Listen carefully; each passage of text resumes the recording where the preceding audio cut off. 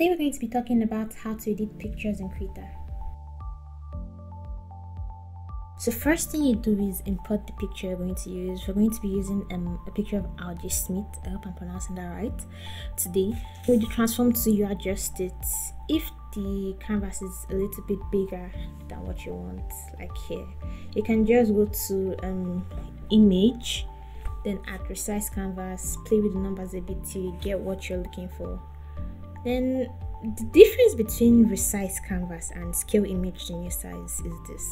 With resize canvas, you just cut off the extra parts of the canvas, but with scale image to new size, everything compresses, like the image, the canvas, whatever numbers you're changing affects both of them.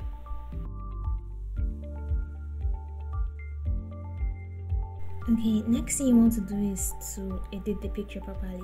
So you might want to just go to filter, and with the different options you can just try different things out, adjust the shadows, adjust different tones. But what I recommend you do is to create a filter mask.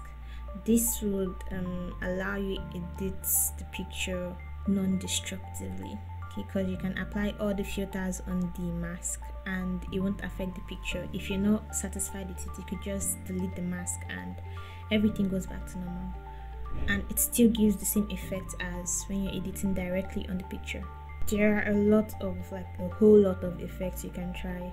It's just knowing what you want with the picture, which angle you want to take it, but it's pretty fun trying out different things, as you can see here.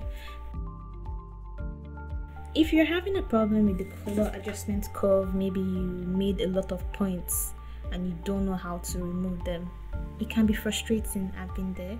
You just need to drag the points down to the edge and they disappear.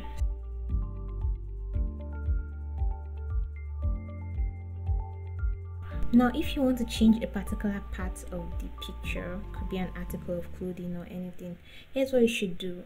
Create a new layer, set it to color, then pick a brush and fill in the color over the particular part of the picture you want to change. Then click on filter, and using the color balance you can just pick whatever color you like, and yeah, it's that easy.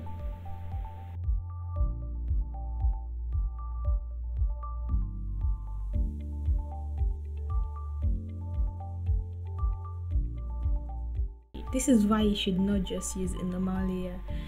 Okay, let's do something here. Using the same color I used when the layer was set to color, this is the result.